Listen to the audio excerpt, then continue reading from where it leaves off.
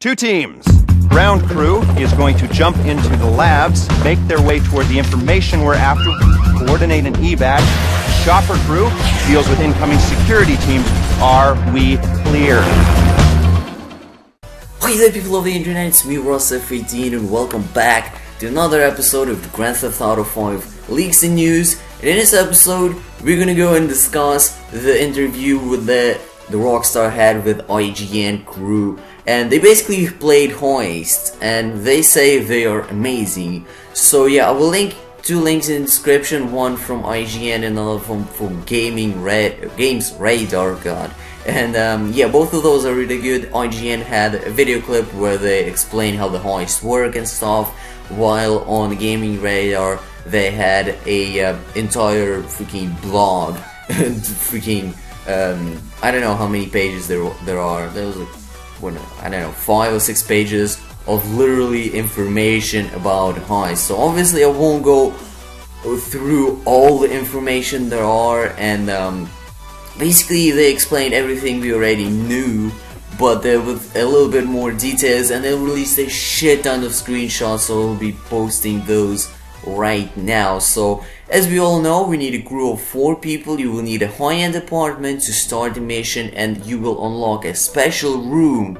And remember that door that was always fucking locked in your apartment? That's the room we're gonna go in. And a lot of people were thinking that was in office. No, it's not in office. It's gonna be in the special room that is specially designed for the apartments. There will be a map, there will be a board, and you will meet there. So when you log in on 10th of March, you will receive a phone call from Lester saying you can do the heist, and when you can do that, you can invite people. Now, from what I know, it's only can be your friends, so gather up with other people, because I don't think you can play with random people, although it is such a vital part, because I know a lot of people, me including, I don't have friends than playing Grand Theft Auto 5 online. They simply don't have it, right?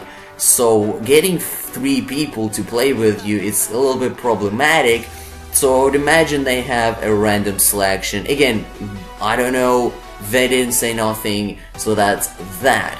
So yeah, now the part then you're most likely to hear about, and that's how much will you get paid for Heist. And there is 3 different modes. There is easy, normal, and hard. The hard mode is, as they said, is insane. It's super difficult. There is so many.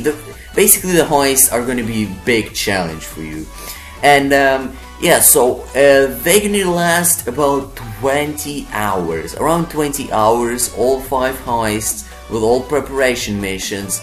And as they say, if you complete in hard with the same crew, all the heists in the same order, you can get up to 10 million prize for pulling it off.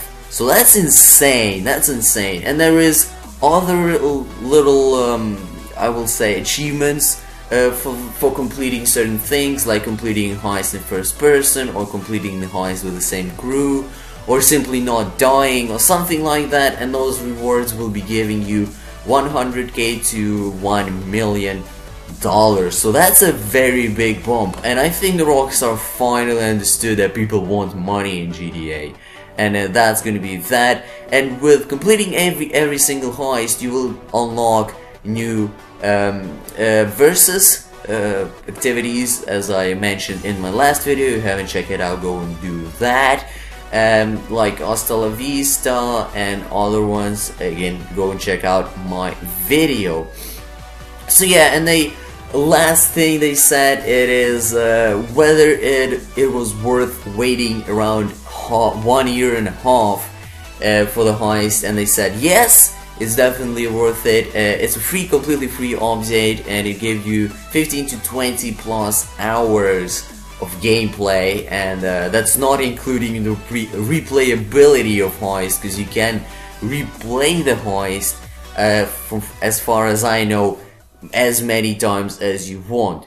So yeah, that was pretty nice update. Again, you can go and read it down in the description. There is a lot of information going on, and they explain basically what the heists are, and they only play the Humane lab raid.